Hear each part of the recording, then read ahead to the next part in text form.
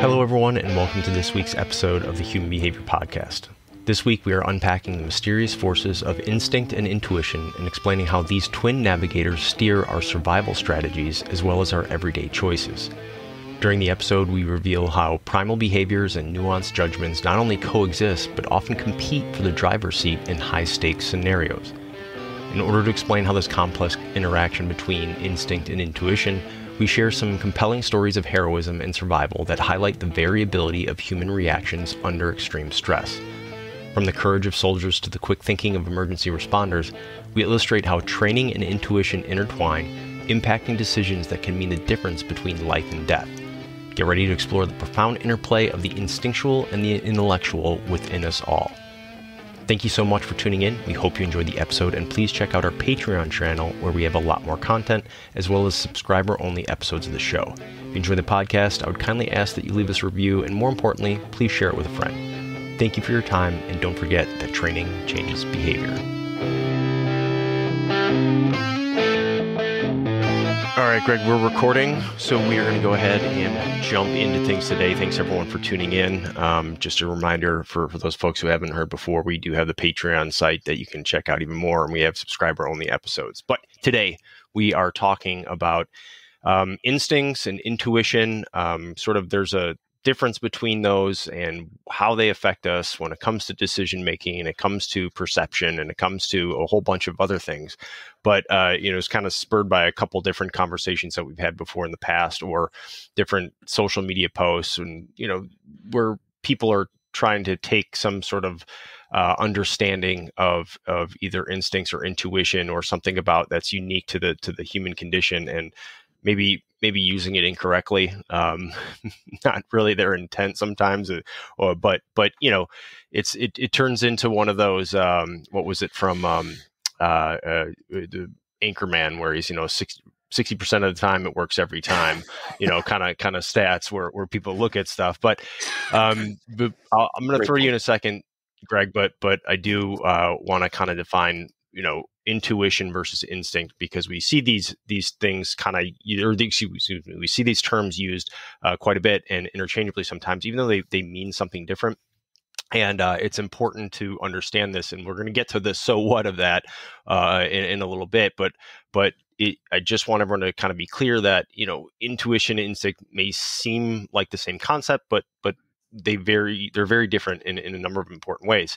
And so an instinct is something primal. It's an innate behavioral tendency shaped by evolution to promote survival and reproductive success, mostly in the present moment. So mostly like right now, right?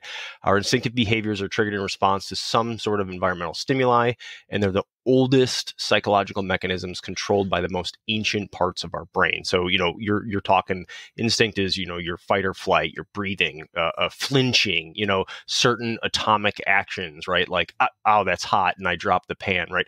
Those are instinctual behaviors.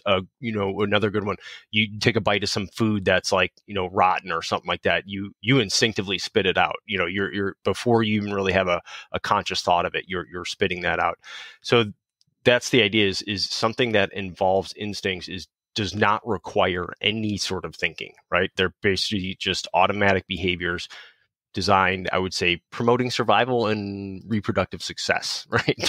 That's basically about it. But now intuition is that, so when you get that feeling of like, oh, I know something, right? Without thinking about it, man, I knew something was up, right? So you have an intuition about something, it's a judgment or evaluation, and you can't really pinpoint how you came to the judgment. It feels right. Like, I felt like this is what's going on. So those intuitions seem like they sort of just pop out of the blue, but it's really a result of a whole bunch of thought processes that are too quick for your conscious mind to note. And that intuition is basically a shortcut, right? In a sense, it sort of helps us make quick decisions based on very minimal information, and it relies heavily on experience, right? It's the ability to sort of what we do, right? Detect patterns quickly and without having to think about it, right? Where we teach people how to do that so that they become better at it, and then they can do it, right? Without thinking about it. But that's what intuition is really, when you get into like high level subject matter expertise, and they can just make a decision quickly without even really being able to articulate why they made that decision. But it's based on a whole bunch of different factors, and that's where people get that, I kind of had this gut feeling, or something didn't seem right, or I noticed this about that. So that's where or this person, I didn't like their vibes, man. Whatever it is, that's Right. some sort of intuition. But now we talk about that and how that can go wrong. We can get corrupt file folders, and I'm relying on maybe something from my past that wasn't right or wasn't typical, and now I'm basing everything off of that. But I just wanted to hit those up for the sort of definition of those two different terms, so that we can talk about it, Greg. And I'm sure you have other stuff to add to that before we go on. So God, I hope so. Or I don't know why I would be here if I didn't, eh? But yeah, so what Brian did is he defined instincts, and we're born with biologically determined innate patterns of behavior that are designed to help us survive. Those we name instincts. So the difference in my mind between instinct and intuition is that instincts are primitive. For example, we have the primitive instinct to survive, the primitive instinct to carry on a species, where primitive means something from an early stage in evolutionary development that we can point to. Now, I would say evolutionary and historical development, because there was primitive means of doing something, a tool that we adapted over time. And then we conflate certain terms. So some people say primal or primordial. That's all primitive. That all is from earliest stages. The primal, the primitive instincts of humans, for example, are to hunt and gather. Now we've evolved, right? But we never lose those factors. We might lose the vestigial tail, but we never lose the part of our spine that used to be that tail. You see what I'm saying? And so the tail is gone, but we can point to that and say, this is where our tail was. And go ahead. And you're talking about, those changes, these changes you're talking about Yes. are over, hundreds of thousands, millions of years. Millions of years. Not yeah. millions, really. What if you're talking about a tail, right? Yeah. But no, and so I just want to note that. And the reason I'm talking about it is historic development is something we always have to go back to. Sociological, psychological, physiological, and then we always talk, what's the historical perspective of this? What did this do? Why is it memorable? Or why isn't it memorable? Why was it forgotten? And we've all heard of the term survival of the fittest. And that means our survival instincts are typified by self-preservation. Survival instinct, therefore, the ability to know what to do, when to do it in order to stay alive. So Brian and I had a brief discussion, a hallway discussion about the survival of the fittest. And Brian rightly said, most people get that wrong. And Brian, you're right. When they hear the term fittest, right? They think like, oh, the strongest will survive, or the strong, and what it really means is the most adaptable in that environment. Exactly. So yes, maybe being the actual physical biggest and strongest will help, but you can also be the smartest and most cunning and survive. Or so there's different ways that are different mechanisms that will occur when we talk about that. But that was what Darwin was getting at. It was about this adaptability was really what it was. It was to change or adapt over time based on the conditions of that you're put into, based on the other environmental things, based on whatever's happening in that area, that you can adapt and continue to survive. But it's always one tied back to survival. And then, it's the adaptation part of it. But, and that's an important distinction.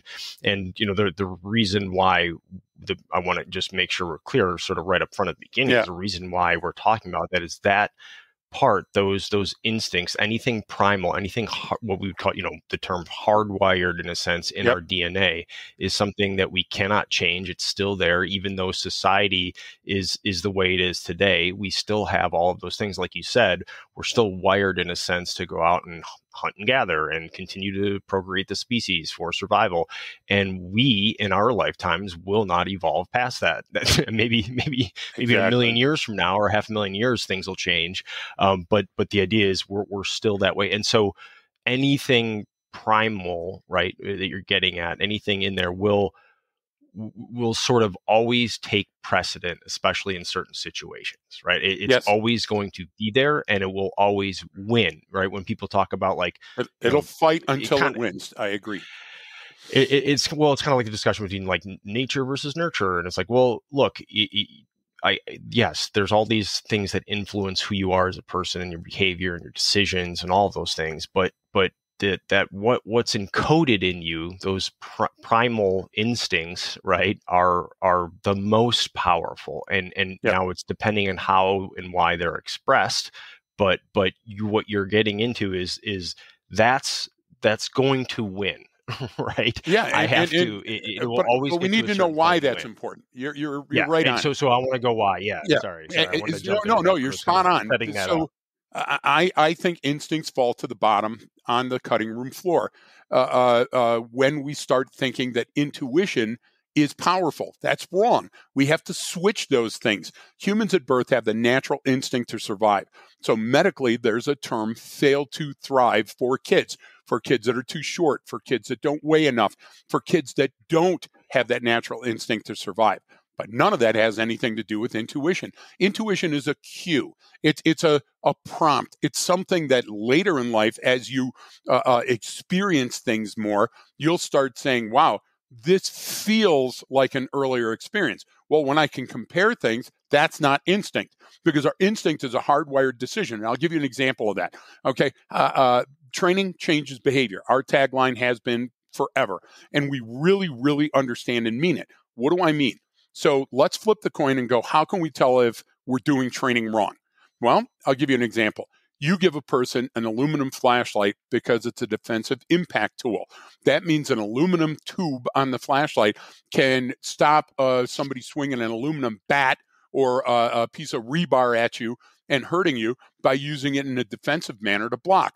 That's what it's intent for. Now, if you use it to strike, you strike certain parts, nerve motor points on the body rather than a knee or an elbow or a head. But what happens to every single person that's handed a club and they're in a fight for their life? They do the overhand swing. They go what we used to call on the street headhunting. And I've done thousands of those investigations, and those people were trained. They were trained to do the common peroneal strike. They were trained to do a different manner of thing. But when you hold those two things next to each other and you see the instinct is to survive, which means you will do anything that your brain tells you is within the realm of the possible to survive. And that's where the overhand chop comes from. Give you another one. You run up on a car. You're pulling on the door handle. The person's locked. He's trying to put it in gear. The very first thing you have in your weapon, your hand is your weapon, and you're holding your police issued sidearm at the person saying, open the door, and they don't, and you start banging it against the glass. Thousands and thousands of films that you can look up people doing that. Now, Brian, where is the overhand chop with an aluminum flashlight taught? Nowhere. Where is bashing your firearm against the window to get inside that car taught? Nowhere. So how could we come up with it on our own? It's impossible that of all the choices that are out there that we would choose to do that. It just happened to go that way. No, what happens is our instinct drives our reproduction. Our instinct says we have to be alive to reproduce. And this is one of those moments where we're going to cut out the middleman and we're going to go straight to the source. And that means that we're going to do whatever it takes in that moment. And that's where our training falls short, because those aren't physical skills, Brian. Those are mental skills. No. This is where Maslow got it right. We can change certain instinctual behavior with training.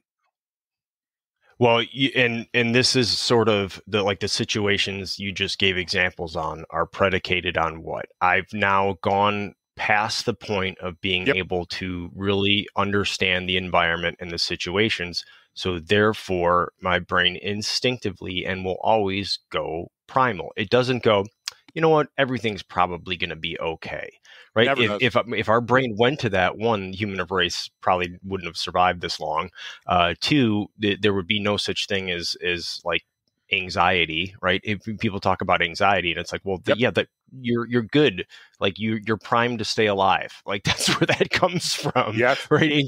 Anxiety is that fear of the unknown in the future, right? Whereas fear is sort of like right here now in the present. Anxiety is like, what's going to happen? Do we have enough food to make it through winter? You know what I mean? That's an innate instinct in human beings. Yes. So anxiety is something, I don't look at it as, oh man, I got to figure out my anxiety. It's like, well, okay, why is it being triggered for this situations is what you need to figure out. That's the corrupt file folder, but having Right. it is the best thing ever, because that's what allows you to continue to do your job well and be a good human and contribute to society and stay alive. Yep. But what I just want to be clear is kind of you brought up a couple situations there to use as examples of where you've gone past there. You're not using intuition, you're not using anything, you've gone primal at that point, because the psychological arousal, right, has gotten to the point where your brain is relying on instinct. And once you do that, it's probably going, it's you said it, it's you're in a fight for your life,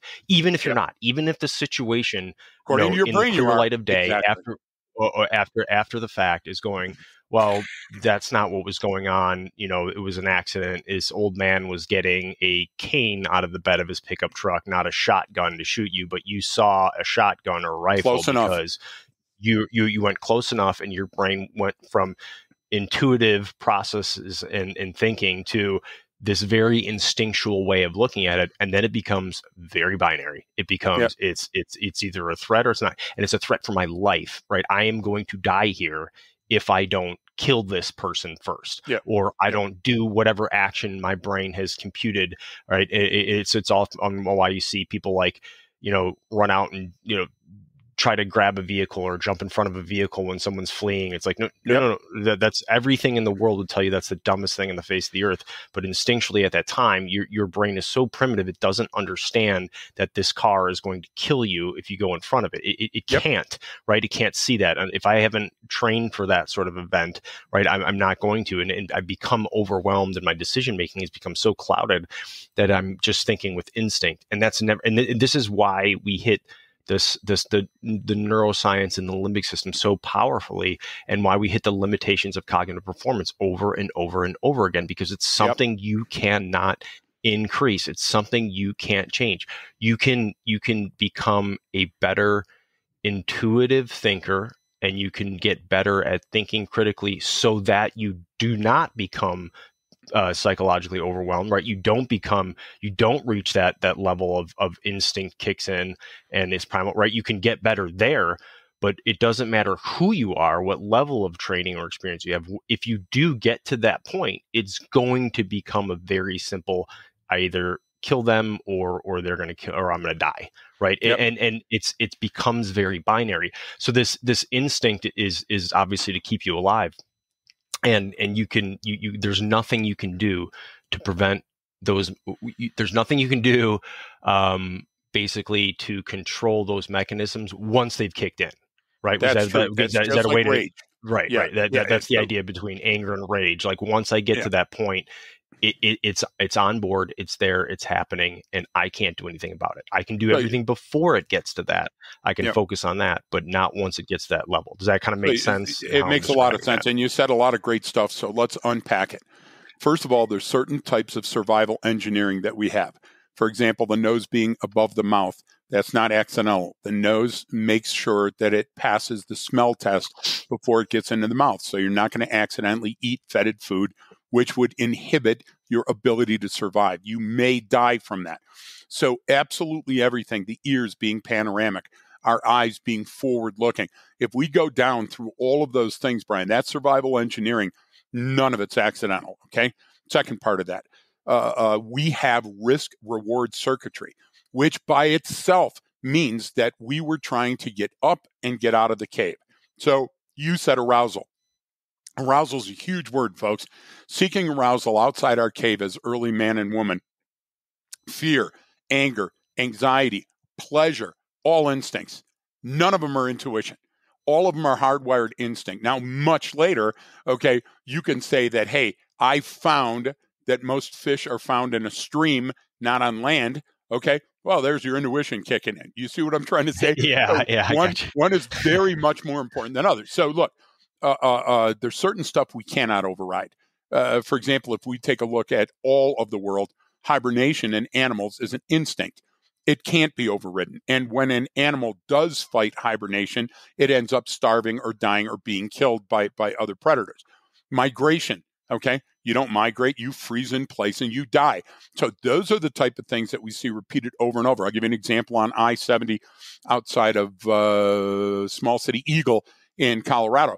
There's corridors where the animals have gone south to north for better feeding grounds for so many years that they had to put up fences with gates and underpasses to allow the elk population to continue to migrate, or they would all die in the freeway. There's a place up in northern Colorado called the Leather Highway that so many animal accidents. They've done that. They've done even in other places. They've built highway overpasses that are just for animals. Right, exactly. They built it between two areas because they know they're going to cross, and now the animals learned, oh, we can just go right up over here, and we're not going to cross the freeway.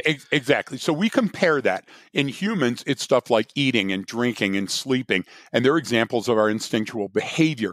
And so hardwired are they that when you take a look at circadian rhythms, for example, they're specifically to set up to make sure that we have that brain rest cycle and that we come off being switched on all day. They're driven by our need to survive. And an example of a primal instinct, another one is hunting, okay? Another one is gathering. Those were so essential to early survival, and we still do that today. That's why there's a drive-through at a restaurant, okay? Because we've figured out that how will people get it? Hell, if you can deliver it to their house, they'll even pay extra for it. Look at what's happened even since COVID, which helped us understand that humans are best, that are best adapted to the environment are going to continue to survive. So that failed to thrive in our nature. We have to pass on our characteristics, our biases, our behaviors to future generations for them to have a chance. So those things that are instinctual stick around because they're hardwired and they're hard to break that habit. Those things that are intuition-based are those things that we've learned over time that now all of a sudden, like a female intuition, that's a great one. I rarely use the term intuition, but I often use the term female intuition when I'm describing it. Why? Because females have been predated like horses in the environment. Yeah. You take a look at the evolution of a horse, the evolution of a female, and I'm not trying to say anything by that that's negative. Yeah. I'm trying to say that because they were predated, because they were thought of as less person, they didn't get the right to vote, all these other things. They naturally, okay, with their instinct adapted intuition that I might get raped, I might get attacked in some way, I might have a problem. So those two things went together. And that still that goes back to the adaptation, right? So men are born with more muscle mass, greater bone density, higher levels of strength, just across the board on average than women are, right? And different hormones that allow for that. So what did women have to do to survive? Well, women have a greater functional field of view than men, right? They can see more in their environment. They can do this. So that's the part of the adaptation, instinctual adaptation process where you have to go, well, I have to be able to survive in this world. So as a species, this is what happened to me, right? These are the extra things I have that you don't have, Greg. Greg, you might be bigger and stronger than me, but maybe I'm faster and smarter. So it doesn't matter what it is. It's but what you're kind of getting to on all of this is that onboard system is the most powerful thing.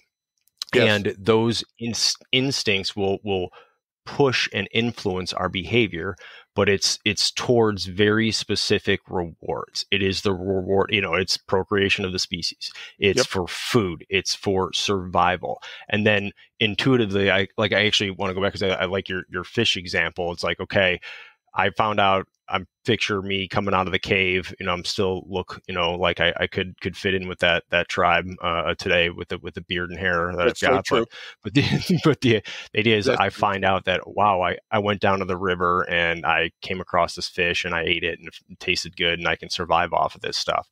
Well, man, now I've figured out some way to capture those that instinct drove me to develop these specific intuitive skill sets. So now where I can teach my grandkids hey, if we come over here on the stream, this is the spot where they all like to tuck in. It's easier to catch them here than it is over there. So it's not instinctive process. It's an intuitive process that I can, and I can pass that down.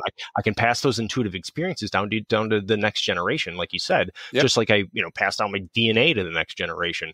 So the idea is that's how they sort of interplay together. And then you tied it back to sort of training and how we look at things, and those things I consistently see sort of they cross the streams, and in Ghostbusters you're not supposed to cross the streams, right? Exactly. They start to overlap. In Star Wars, or people get it wrong in a sense that some of the science behind it is right. It's just not being applied. It's not being applied correctly, which you actually just gave a shout out to Maslow too a couple minutes ago, which is something which I never do. Right. but let's go one more layer with the direction that you're going in, because I think that everybody's catching on now. But let's talk about the color red. So you came out and you talked about fishing outside of the cave. So now we come out and we're foraging. Okay, so we're not hunting. We're foraging in our environment, gathering, they called it back in the day. And we find out that these red berries, I took a mouthful and I immediately started vomiting.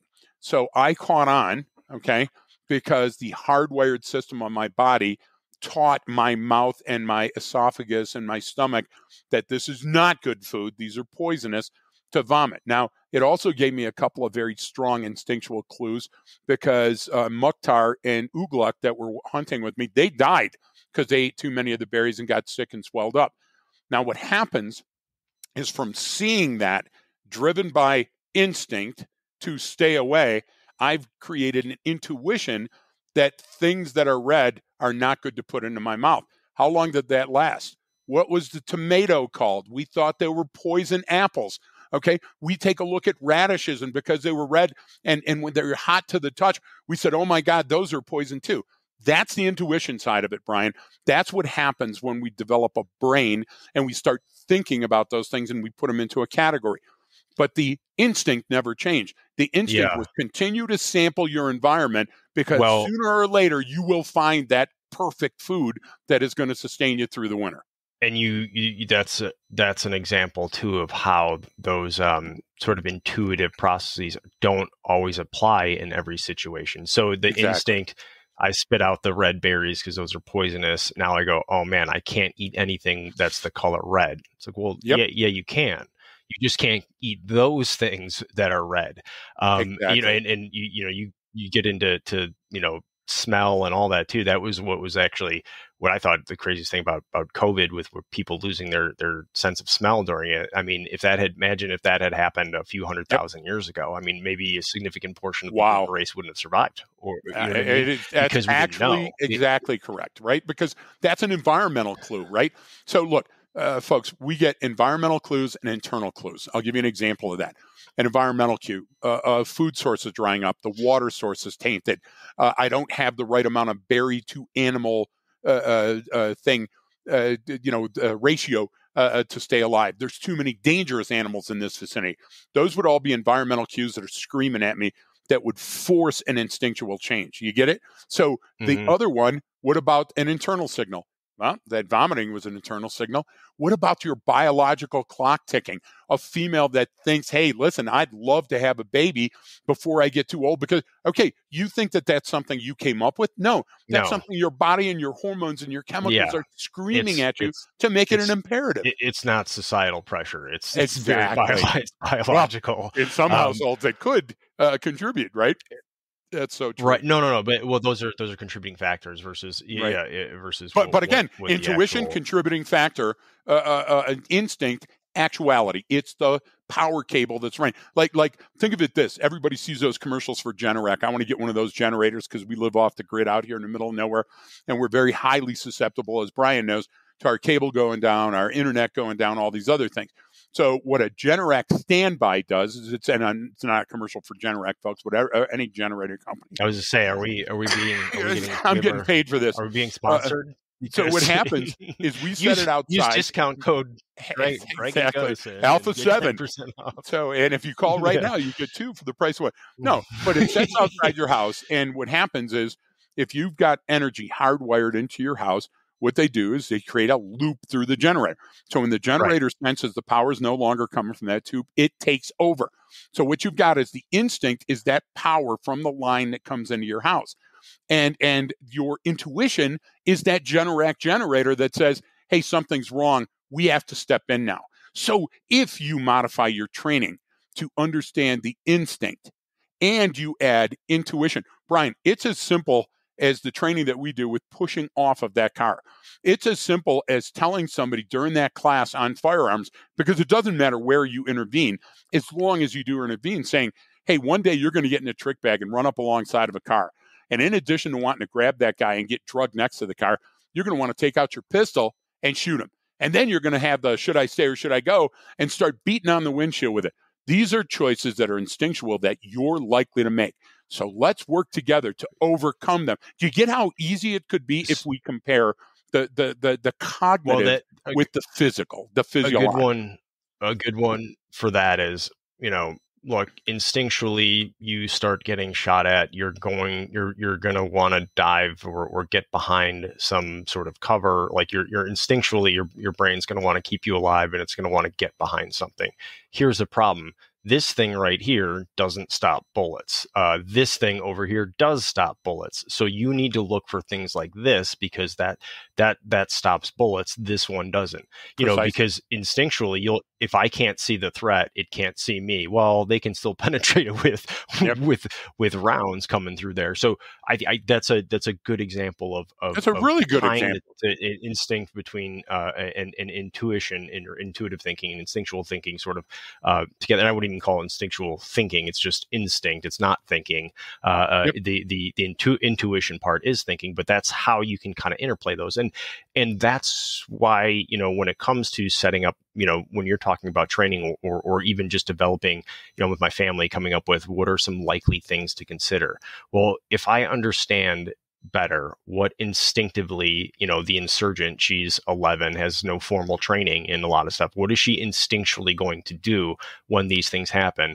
Okay, so if I use that as sort of the left and right lateral limit, or I use that as the roadway, as the street, where do I want her to go to? What do I want to? How do I want to build on top of that? Because you're instinctively going to do these three things maybe in this situation. So what can I teach her in those moments so intuitively she can make better decisions at that or have a better response? Like, instinctually, she's going to freak out, or be very scared if, the baby starts choking. Okay. Yes. So what can I teach her? All right. Can I show her? Can I make her hold max and do this? Well, yeah, I did. I was like, this is how you do it. This is how you actually do it. Put your finger in his mouth right now. See how it's tough and he doesn't want it in there. Okay. Well, that's what it's going to feel like in a real situation. Right. So having a little taste of that, it will help in that situation. Right. But if I don't start with what are you instinctively going to do, I'm already setting her up for failure, right? If I don't take those factors into account when I'm coming up with that course of action that I want her to do and train her on, then it's going to fall apart in the real event. Yep. I mean, that's the thing, is that instinctive primal instinct is going to take over and it's going to override anything that they've taught. And you see that time and time again. And so that's the biggest issue I see when it comes to how people set these things up. And it's like we're forgetting this primal instinct in us, or we're rushing into that saying this is going to happen, right? You're going to become overwhelmed by events. You're going to have, it's like, well, you don't have to, right? If I back this up a little bit. But if that's the only path you're used to following, then that's what's most likely to occur in your prefrontal cortex. Remember, we're talking primitive brain versus neocortex, which means that there's always a struggle in your mind. Your mind is always struggling, looking at the rest of the world as survival based. So, for example, the people that developed run, hide, fight, they got all of those from primitive human instinct. Yep. because those are all instinctual. But the science behind putting them in that order, I haven't seen that yet. Okay. And I don't know if we can agree with that in all humans. So training to that standard might be the right thing for your agency, as long as the training teaches you options and you understand early when you pull that weapon out and you're about to hit that window, you go, holy crap, that's exactly what we were talking about. Oh man, look, I'm going instinctual. I'm going primitive. If you can pull yourself out of that overhand bat swing, Brian, then you've got a chance. And that's what you were talking about with your daughter. So I'll give you this. Run, hide, fight. I'm not damning you. I'm saying that the science is there. You just got to make sure that the training fits the science, okay? And you have to make that choice for yourself, because I'm not a proponent of that. I think you can think your way out of situations and then decide what the options are. Now, and you're saying time. Yeah, I get the temporal element. The bathroom. Bathroom is the smallest room in your house other than a closet. Your brain doesn't think of a closet as a room because it has linen or pantry, okay? When you go to hide, more people hide in the bathroom than any other place because there's a number of things in the bathroom. There's hard things like the tub that I can jump into. And a lot of firefighters have found kids hiding in the tub and dying under their bed. Why? Because what happens, that fire overrides all of their training and all of their intuition, and it goes instinctual. I have to hide from the fire. The fire is bad, and therefore they're in the tub or in the bed, and that's a bad thing, okay? So we have to train them to overcome that. We also have to train them that the fireman that's coming to pull them out from under the bed is going to be dressed like Darth Vader, the actual thing that we tell them that they're going to be scared shitless of. There again, we have environmental cues and internal cues that are going to come and fight between our primitive survival brain and our neocortex. So your training, and again, I don't care what your training is, but your training has to have components of each, and it has to be repetitive enough, and you have to change, like a rheostat, the amount of external arousal. And external arousal doesn't always have to be fear or anxiety based. It doesn't always have to be a gun. It can be competing arousal, because the brain now, over 1 million years of evolution or more, now we see survival and what? What do we always equate survival with? Opportunity. Hey, here's an opportunity. Hey, take a look. If I step in there right now, if I do these. So now we have an additional competing factor, because it's not as dangerous as it once was. And everybody goes, oh, it's so dangerous now. Look, survival rate and the age that you lived to, 200 years ago, take a look at that and compare it to today. You got a splinter and you weren't on the way to the emergency room. You were on the way to the morgue. Those things change how we think about the future. So we have to understand, like, for example, applying the tourniquet. And now people start carrying the tourniquet, but that's not good enough. How do you carry your tourniquet? Is it ready for use? What if you get shot in your gun hand? How are you going to shoot with your offhand? That's the great type of survival thinking that I see that's going on with trainers. But that's not enough. It's not enough to flip the tire or shoot the target. We have to think through these things. And the first part of thinking through those things is anticipation. What might I encounter today? What might I see? When I turn the engine of my car and it does the slow crank and it's not cold outside, hey, it might be time to check that battery, or my starter might be bad. Yeah. Brian, we do that when we're talking about our car. We don't do that when we're talking about our kids. So the education, then training, then rehearsal for the real event process is critical. And you can do that in a number of ways.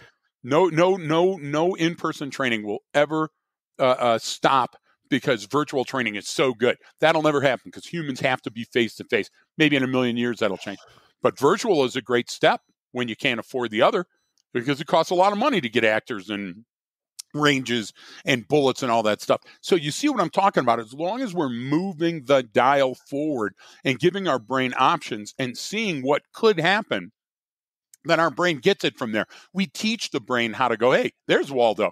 And it loves that. And now we're back to that reward circuitry that we've already got instinctually, that was born with us. I know that was a long loop, Brian, but I think you well, even your example of someone running to hide in the bathroom, right? That's instinct is telling me I need to go to I'm in fear, right, for my life. I instinct takes over and says, I need to find something that's safe. Well, you're going, well, why would it then go to the bathroom? Because, well, you're in a very vulnerable spot when you're sitting on the toilet, and you've done that so many times in your bathroom in your house that you've now, this is now to your brain a safe place, because no one's ever, I mean, think about it. It's like even why dogs, especially even when they're puppies, if you're potty training them to, it's a very it's a very vulnerable time when they're pooping. So they literally get kind of weirded out, and they'll look back at their owner, and they'll look around, and they'll, it's like because anyone can come attack them because they're trying to figure out their bowels. You know what I'm saying? So exactly. It becomes this place where you're safe. So therefore, when that fear kicks in and I become overwhelmed by the situation and I go to instinct and I'm not thinking through, I will run to those places. That's why you see in those emergency situations, people do crazy stuff or something weird or something that's it's literally counterintuitive, because your thinking brain would never do that. But instinctually, it makes a lot of sense. Oh, now I know why they go there. You even brought up, we talked about it on other podcasts before, but when someone's and this is probably more true for a little bit older vehicles, but still just as true today in some sense, is when someone's being pursued and they're not wearing a seatbelt, and they go to take that left-hand high-speed turn and they almost lose it, and they almost come sliding out of the driver's seat. But then when they take a right-hand turn, they can pin against the door and they're fine and not going anywhere.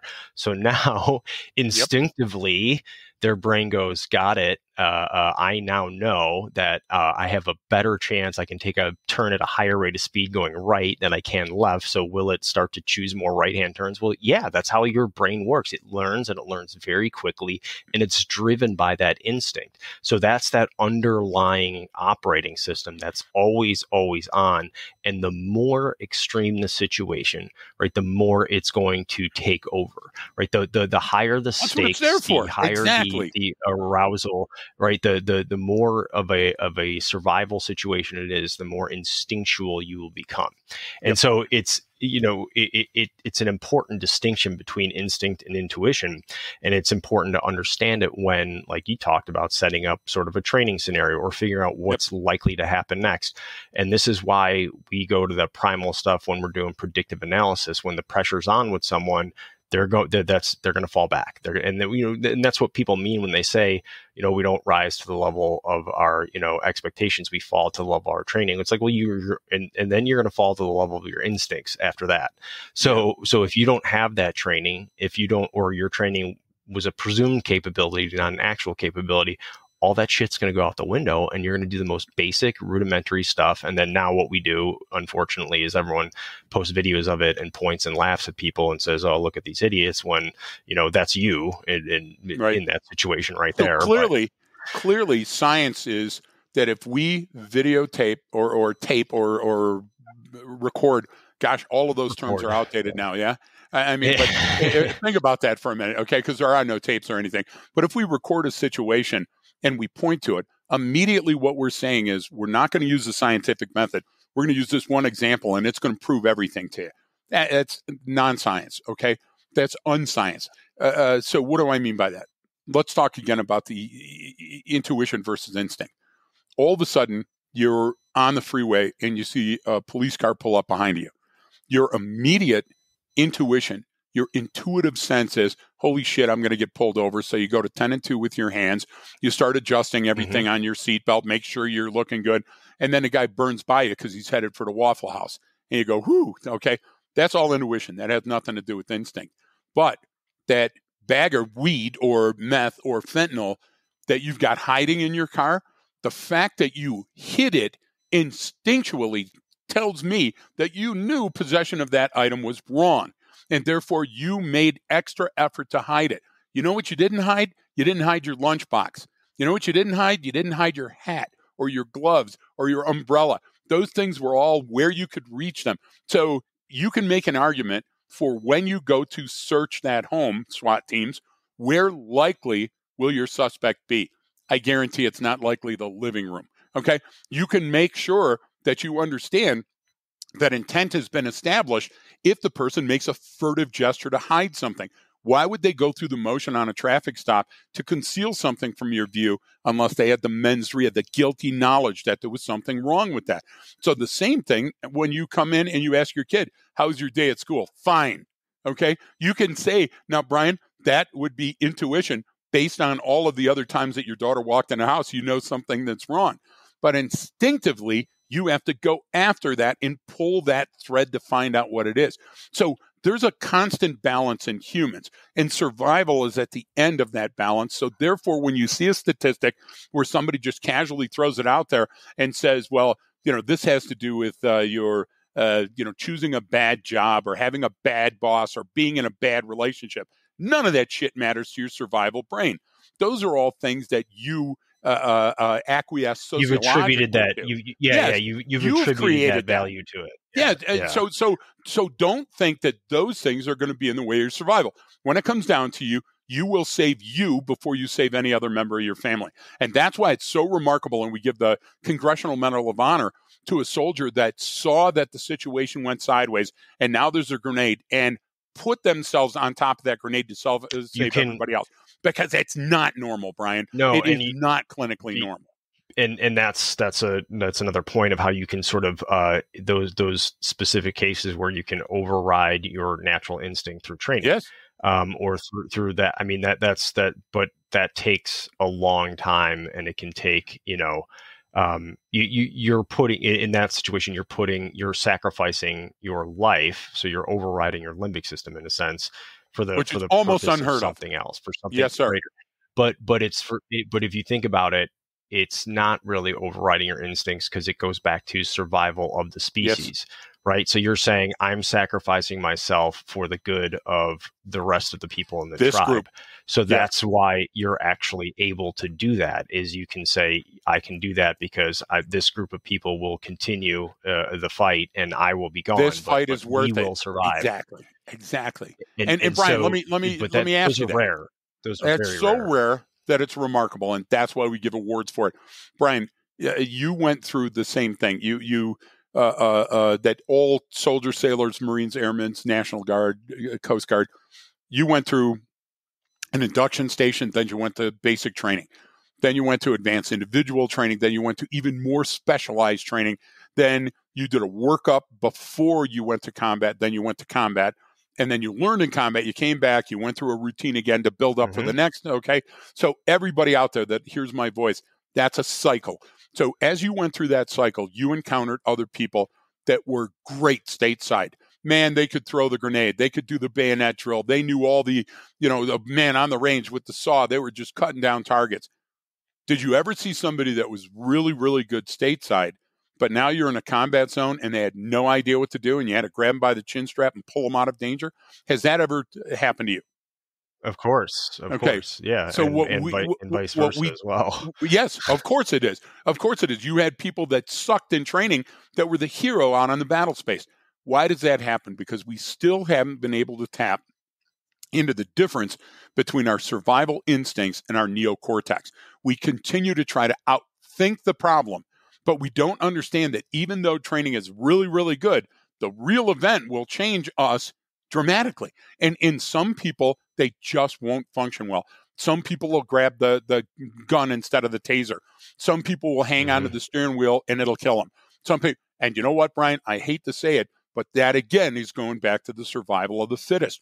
If you make the wrong choice in those circumstances, you may still have heroic mindset in your prefrontal cortex, but I'll tell you that your instinctive brain is screaming at you, let go, run, hide, save up your energy for another day.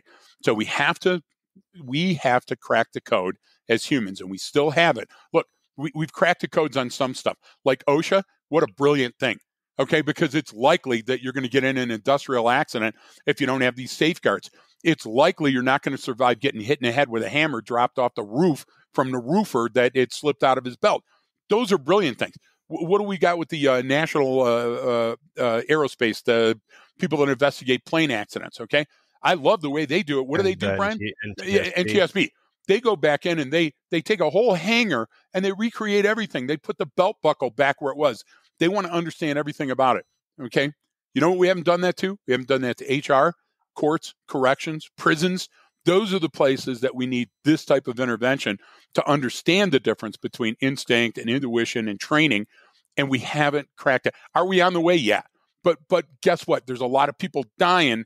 There's a lot of people pointing to things that don't matter and saying those things are specifically the cause.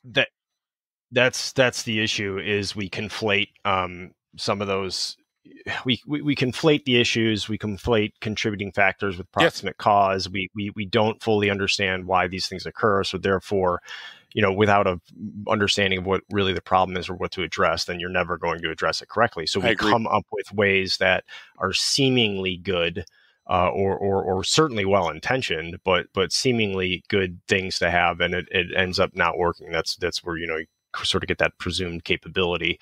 But and that's why we're discussing this instinct versus intuition, because there's certain factors at play, and we because we even get into it, and people are like, why do you guys talk about physics sometimes? It's like, look, like if you're walking along a hill or a sloped ground, you're naturally going to start to go downhill. And even if you're not thinking about it, even if you're just going about focusing on what you're doing, meaning there's certain elements that are at play here that you cannot, if you are not aware of, you're going to attribute your problems to something that, like you just said, doesn't matter or is inconsequential or wouldn't have mattered had you known that. And this is why we're always trying to get people to wind the tape back on a lot of different issues. It's like, well, hang on, there's a whole world, but everyone focuses on whatever that flashpoint was. It would be like, your example of the plane crash and the NTSB going like, well, it was,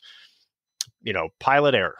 It's like, okay, well, what was the error? It's not just pilot error. It's what was it? Because then what they do is they go, well, see, we're training these people incorrectly. They made this choice in that manner because they truly believed that was the right thing to do. However, that was the wrong thing to do. But you know what? That's exactly what we trained them to do. So we actually have to go back here when they're first learning to fly and fix that portion of it so that this doesn't happen again. Not fix the plane, not fix have it be able to handle higher level G's in a dive. No, it's this back here. Those things have to do with physics. Here's where the human went wrong, and that's what we can correct. And if we understand the interplay between these two, I think it gets us better at making it, well, at least at seeing and identifying what the potential problems are, and now getting to address them becomes just as complicated as getting to know what they are, because we consistently do that incorrectly sometimes. So it's these things playing back and forth. The reason why we get into it's not really a semantic argument. I have to understand these situations. It's not about, well, don't use that word, use this word, because the problem is those arguments are usually on something where it doesn't matter, where this one is really important. Like, I don't, it's an internal thing. You want to make a name for yourself by coining a phrase, right? Come on. Yeah, and a lot of that isn't as important as what people think is. And this is again kind of answering a lot of the questions we get about why we get so heavily into how the brain works and why we keep reiterating certain things about, like, even when it comes to like functional field of view and orientation, why certain body language doesn't matter, because there's other factors at play. It's like, look, if I get these parts right, everything after that will become much easier, and I don't need to spend as much time on that stuff if I focus on what is instinctually every human being likely to do in this given situation.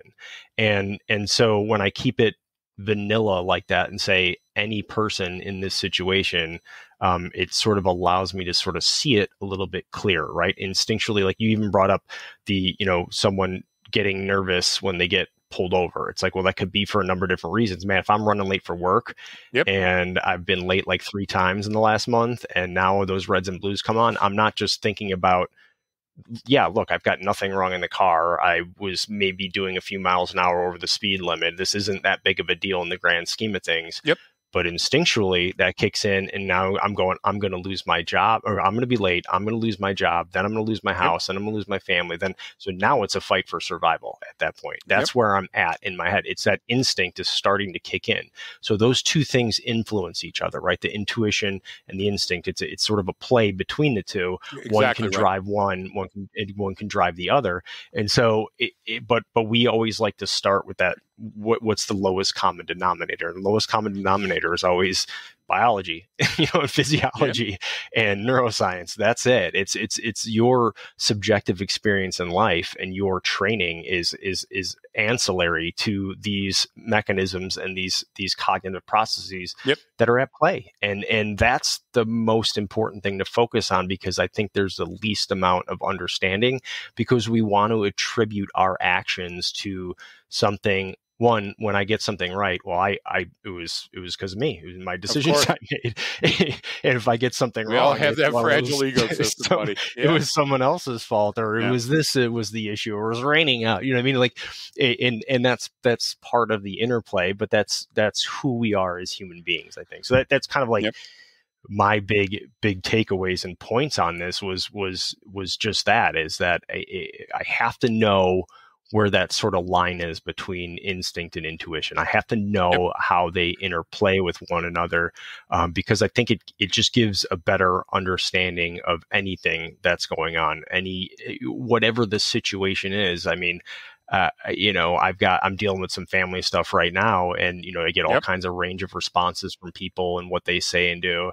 And even though I know these situations and have experience, I have to sit there not and your take first a breath rodeo. and not get pissed off when someone says something, because they're processing it in this way, and this is where they're at in their headspace, and they're thinking about this instinctually, and it's manifesting itself in this manner.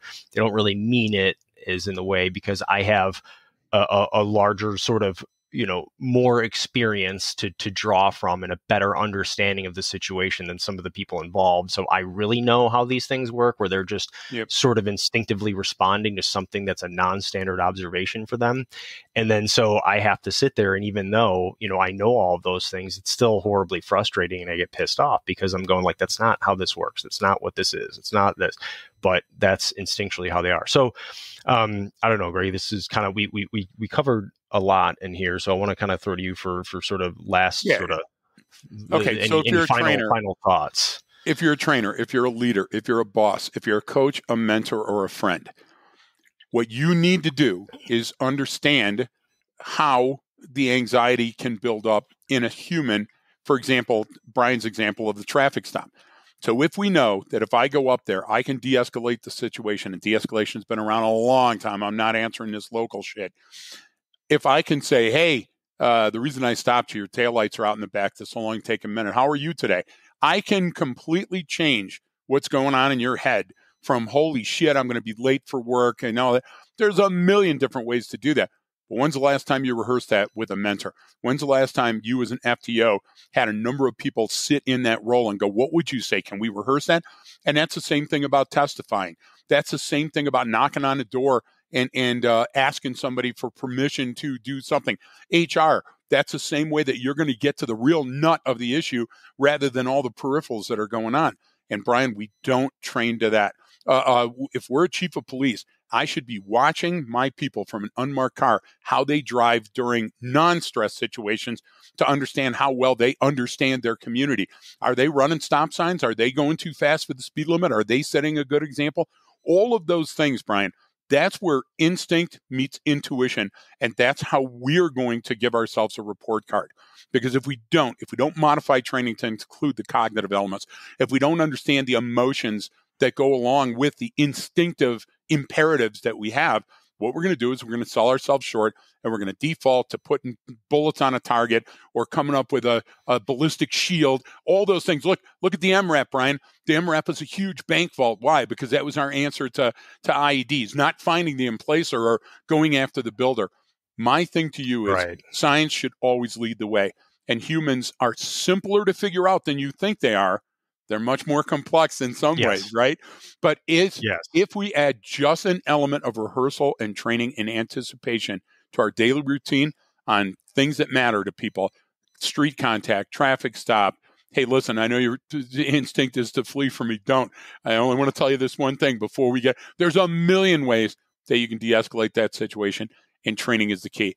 Training and education go hand in hand, but training goes further, because training continues to put you in situations where you can rehearse those. So when it happens for the first time in real life, you're not scared shitless, and you don't go back to your instincts and just start clubbing people like baby harp seals. Yeah, I think that's the baby seals is a good way. Everybody's got that image. Come on. So yeah, I think, when that sort of nexus of when instinct meets intuition is it's a complex interplay, and I like how you said humans are simpler than we think sometimes, even though there are a lot of complex factors and they can get crazy. But that's how we say. I mean, that's what I always tell people about even the podcast. We talk about the complexity and the simplicity of human behavior. I mean, because that's how it is. And so, right. Well, if you're still listening at this point, reach out with any other questions. We have the Patreon site as well that you can, and of course we appreciate everyone listening and sharing this stuff with your friends. It's how we grow. And apparently, if you go to get a generator, use discount code Gunnison for an extra 10%. Exactly. Make sure you tell them Greg sent you. It's so stupid. Make sure you tell them Greg sent you. So I do that nowhere. Yeah. Oh, thank you. Exactly. That's a good survival instinct, Brian. No, I don't. Do you know Greg Williams? No. Who? Exactly. So that's not me. I got to do that in my own town, right. So I get it. Yeah. Oh, I know. Hey, you're not one of those people here with Greg, are you? Who's that? Oh, never mind. Exactly. So, much safer that way, Brian. All right. Well, we thank everyone for tuning in, and don't forget that training changes behavior. That's all for today, folks. Thank you so much for tuning in. We do appreciate it. If you'd like more information or deeper dive on anything that we talked about, you can always sign up at our Patreon site or reach out to us at thehumanbehaviorpodcast@gmail.com.